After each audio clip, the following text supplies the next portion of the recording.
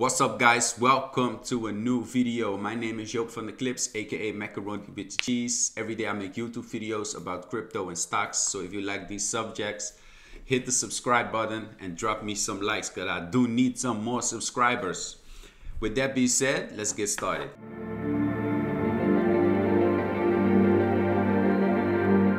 I had a good sleep, so I'm not even really woke up, but I was like, yo, the Ethereum price is very low, the gas fee is very low, so why not make a video for my viewers? So with that being said, the Bitcoin price is 50,375, and yeah, we basically went down in a big downtrend, as you can see, and Bitcoin was really struggling to keep this line intact. And at this date, at the 3rd of December, he basically failed and went down. And he even touched 42,000. So yeah, we basically are waiting to Bitcoin to go back up and reclaim these levels within the 52 and then to continue. But we still not pretty much know what Bitcoin is doing. The overall market, let's see what the overall market is like.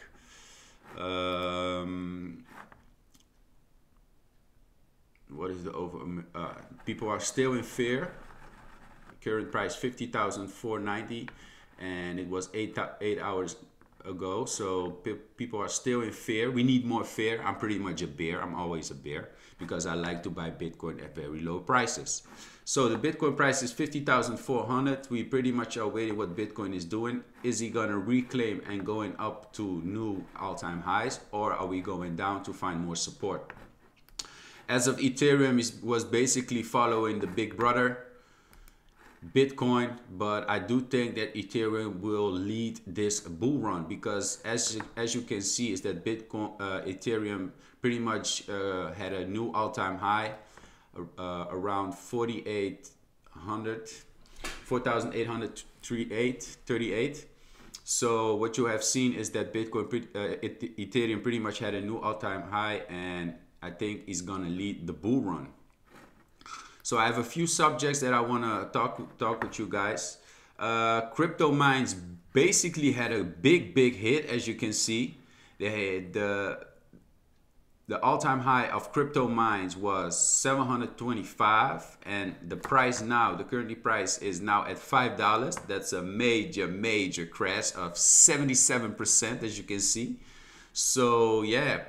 It's basically a mine game where you can use some airplanes, and you can put some workers in your airplanes and make them mine for you. So if you have more mining power, that means you can create more, you have more leverage to create more mining power to eventually to earn more money. I've been told that it's very basically a pay to earn instead of a play to earn, because you do need it to put some money in it. But because of the Binance upgrade, they basically took a very big hit. So yeah, as you can see, the price have been tanked from $700 to $5 currently price. So that's one of those situations that I want to share with you guys. Okay, how is it going with my list? Yeah, my list was gonna make me money. Crypto mines, yeah, it took a big hit, as I said. Ranger protocol at $36. What you see is on many altcoins are very bleeding, so this could be a good buy opportunity. Altura at 60 cents. Have a big bag of Altura. Phantasma is a good play to earn platform. Cadena, we have seen Cadena been plunging, been tanking, guys. I do need me a bag of Cadena, but I like it around the $5, so I've been waiting for it to go down much further for me to invest in it. So what we have seen now is that it basically, yeah, it had a top of $28 at the beginning of November, 8th of November, and we now at $10. So I've been waiting for this price range, as you can see right here, waiting for this price range to enter. This is the next support level where I'm planning to buy. So yeah, Radio Gaga is still a good position for me. Cuerdo, I'm also looking to have a good position of it, but I see that it's been plunging, the same as Cadena. Am I correct? Yeah, it's basically going in a downtrend. So for me to buy in, it's not a good moment to buy in. I will wait when it's gonna plunge more. The next support level is here. It's even had a wig. As you can see, it touched it here. So I do think that it's coming down to this area. So my next buying position would be here as of Cadena, as of Guerdo, because it's a good utility case, a good project. So yeah. So the next few coins that I'll be checking out is, let me see. Wonderland is doing great. I love the team. I love the project. I love the Avalanche. I love Daniel Sesta. I love Frog Nation. So I was basically doing my research of it. I have to be honest. I also bought me some more Spell, and I bought me some more ICE, Popsicle Finance. So yeah, Wonderland is a good platform. They do have a big APY. Is almost in the price range of 5,000, and the APY is 80,000.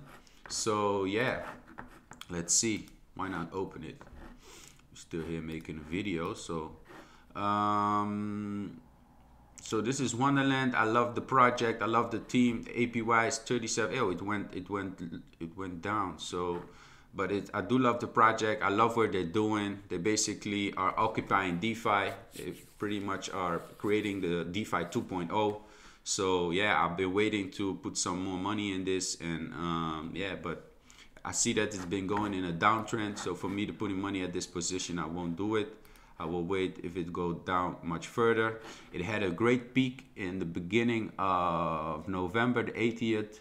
Of 9,000. That was the top of Wonderland time.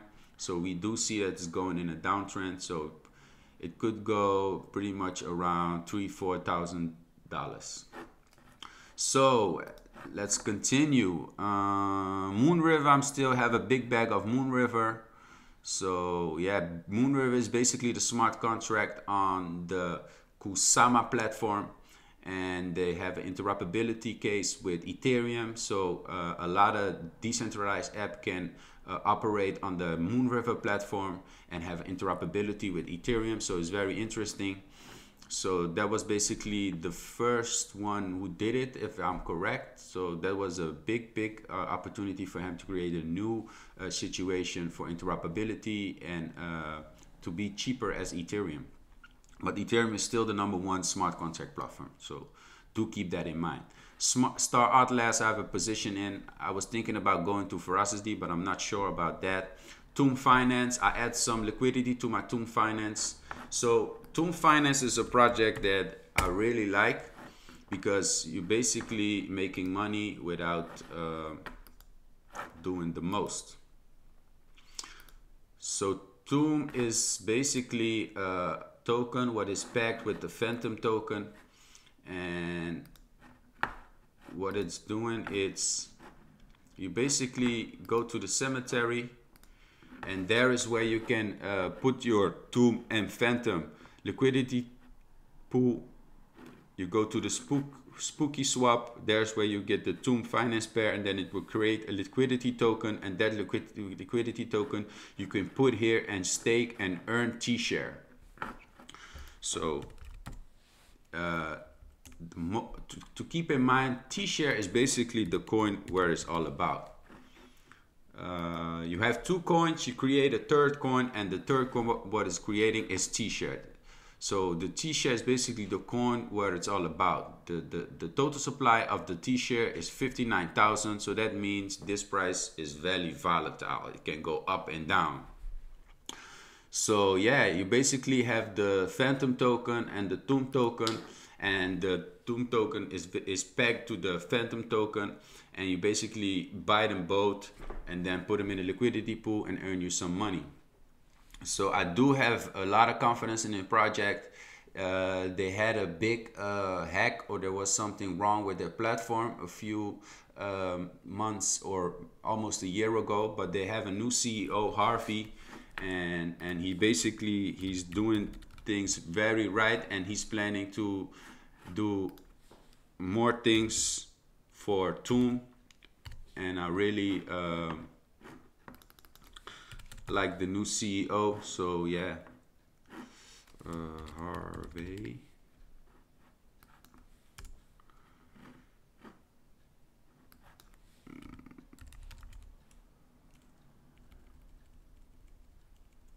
Yeah, I have to Google that.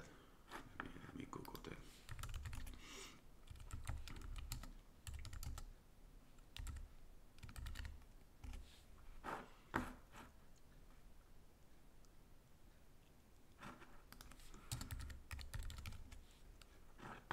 Yeah, Harvey. So this is his name.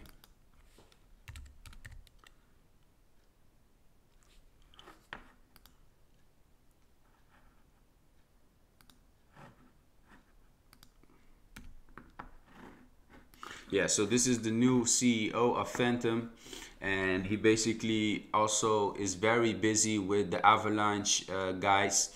And you see he have his hashtag Occupy DeFi, so they are very busy in creating the DeFi 2.0, and this is pretty much their platform.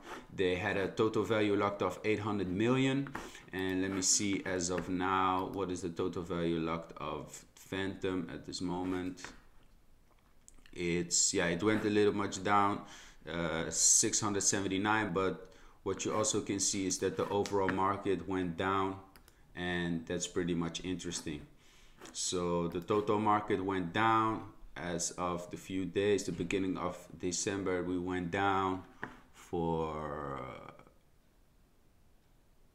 it was as 2.58 trillion, and it went down at 2.34.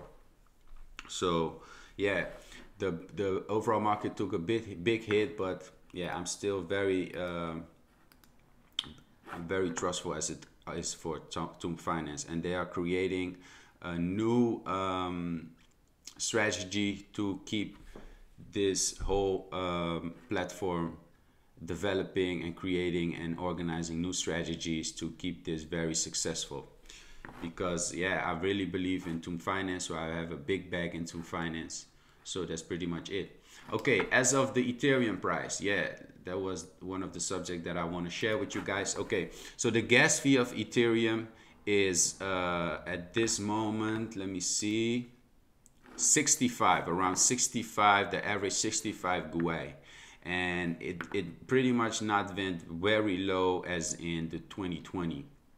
So that means the gas fee is very cheap. Let's see.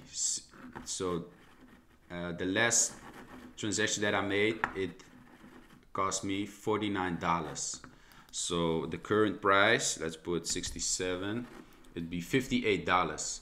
So we pretty much have always to consider when you are minting or doing a transaction on the Ethereum platform, because you have to pay gas fee. So always consider what the price of Ethereum gas fee is. I do suggest to use these extensions. You can find them on different platforms. Mine I have on my Google Chrome web browser. So yeah, these are pretty much two that I use. This one is DeFi Saver Gas Prices extension. I can put it here. DeFi Gas. So yeah, this is pretty much the extension that I use. DeFi Saver Gas is pretty much, yes, it worked good for me, and it's give me an average price on what the current gas fee is for Ethereum. So the second one is Ethereum gas fee is TX Street Eat Gas. If you've been watching my videos, you also know that I shared this on my YouTube. This is the visualizer of the Ethereum gas fee. You pretty much can see overall what's really happening on the blockchain. This is the Ethereum blockchain, and this is the Bitcoin blockchain. So these are the buses that be coming with the different price, different gas fee. The current gas fee is 49, as you can see. So you have people waiting. People like you and me are waiting to make a transaction, and many people don't really care about the transaction fee. They pretty much take the first bus, what's the current price. But a few people go downstairs and they pretty much are waiting at a low gas fee, and that's pretty much something you can do on your MetaMask. If you go to your MetaMask and when you have a transaction, when you make a transaction, you go at edit, and with the edit you keep the gas limit as it is, but when you go down you pretty much can change the gas fee that you want to pay. So I would put it around 65 or maybe 45, and that would make you pay less gas fee than the current gas fee that is going on the platform. So to go more in depth, so this is the bus. People are waiting. X62 gas GWEI 62, as you can see. So that's this bus, but you also have people waiting here. They are waiting for the price to go lower than the 62, maybe around 54. So that's what you basically can see. Then you can see people are going, even people are waiting in line. So it's pretty nice to go see that. And as a Bitcoin, it's the same. You can see the overall information on it. I do like this visualization of the whole platform, of the whole blockchain ecosystem. So yeah, so this is the next Ethereum block who's going to the blockchain. As you can see, is red, then it's going to the blockchain. So these are people making a transaction on the Bitcoin platform. So it's very interesting to go and to see an overall look on it. So these are the platforms where they're going from: Curve Finance, Rarity, Spooks, MetaMask. These are where the people are making those transactions from. 1inch, MakerDAO, OpenSea. So it's pretty much very interesting to see this. So yeah, one last thing I wanted to share with you is the ASM A5 Genesis game. It's pretty much an NFT game who I have bought since minting for a price of 0.06 or 0.08. I really don't know anymore what the price was, but it went pretty good. The prices went very up. So it started at the price of 0.06, as I said, and we had a big run at the prices of the NFTs for the box. So the box was not revealed yet, because the box revealed last week on Sunday. So yeah, we had a all-time high of 1.7 ETH. That was pretty much the prices that the boxes did hit, and I unwrapped my box. So yeah, the floor price 1.15, and we have 10,000 items, 2004 owners, and had a good volume. I do believe in this project. We are gonna play with these 4 unique all-stars characters, and they all need a brain, and they do make use of AI. So you pretty much have a brain to make these 4 characters that you have in your box smart and to develop them. And in the future we're gonna play the big game that's becoming is what it's really about, to create these characters in what you want, and then the end game will be the A5A game, where we are gonna play a match of football, and that's what it's all about. So it's the first project that really makes use of the AI system, and it's very interesting to see how this will develop. In the future we will earn some tokens, so the NFT holders will get some rewards for holding their NFTs. So it's pretty much interesting. And yeah, the floor price is 1.15 ETH. So if you like this project, you still can buy some new boxes on OpenSea. So I think I'm at the end of my video. It was a pretty, not very long video, but I do share some good info on it. If you want more info on some stocks and crypto, follow me on my Twitter, joopvdclips.eth. Yeah, .eth, because I really believe in Ethereum. And last thing that I still want to share with you guys is that I pretty much sold all my stocks, because I saw that big guys as Elon Musk and Jeff Bezos sold their stocks. I was like, why are they selling them? So I think that the stock market will go down. I have two big plays for AMC and GME, the meme tokens. So yeah, I bought it at this price range. So for me, I really hope that it's going down. I do think it will go around the 350-day moving average. So that will be around the price range of $20. So if not, I lose. I do think that the short squeeze is already played out. The big players like Ken Griffin and these hedge funds did not cover their positions yet, but they do have a lot of tricks under their sleeve. Why? And that's the reason they can manipulate the prices. A big example of that is the dark pools, where they've been manipulating those prices, the media. So they do have a lot of tricks in their pockets where how they can manipulate those prices. So I have a big question mark if this short squeeze still gonna happen, but we do still have a big bunch, a big position of the whole AMC shares. We apes still have 60 to 70% of the total supply of these shares. So it's I'm still wondering if this is gonna play out in the favor of us apes. So with that being said, I hope this wasn't long too video. I hope that you have learned something from my video, and yeah, I pretty much see you in the next video. Take care and have a nice day. With that being said, bang bang, I'm out. Drop these likes and follow me. Let's go. Peace.